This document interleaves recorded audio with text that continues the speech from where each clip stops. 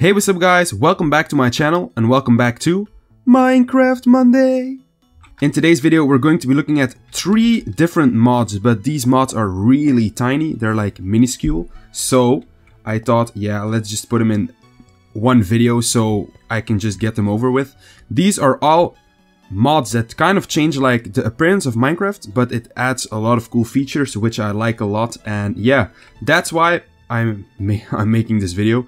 And I hope you enjoy it, so let's get straight into it. The mod we're going to be starting off with is going to be the loot beams. This mod adds loot beams, like if any of you played Fortnite before, the common loot has like the white loot beams, and like the epic rarity has purple and legendary has yellow, that sort of stuff, but then in Minecraft. So I have this little pressure plate right here, and when we press it, we can see, ooh, comment, like, and subscribe. Maybe you should do that.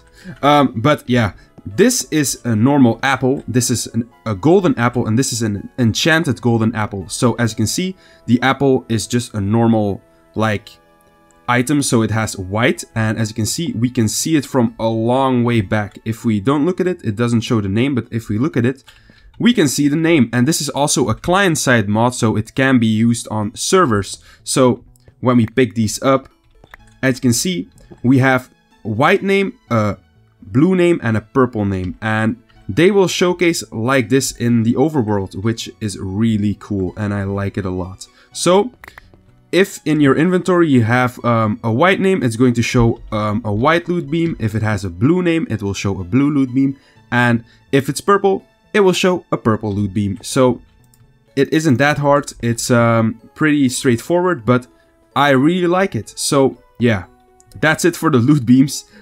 Pretty short explanation. We're going to look at the traveler's titles right here. We're going to go to the plains biome, and as you can see, it shows us a nice little plains text when we go here, and I really like that. That's going to happen with every biome you go into. It's going to show the biome name on your screen, and it's really nice. I really like that. And yeah, it just adds, I don't know, a little bit more depth into the game, and I really like that.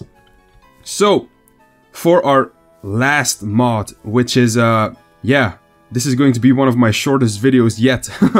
We have the visual workbench mod, and as you can see, our diamond sword is just floating right here, pretty chill, because we put the crafting materials into the chest, into the crafting table. And as you can see, with this mod you can actually use a crafting table as a storage unit, which is really cool.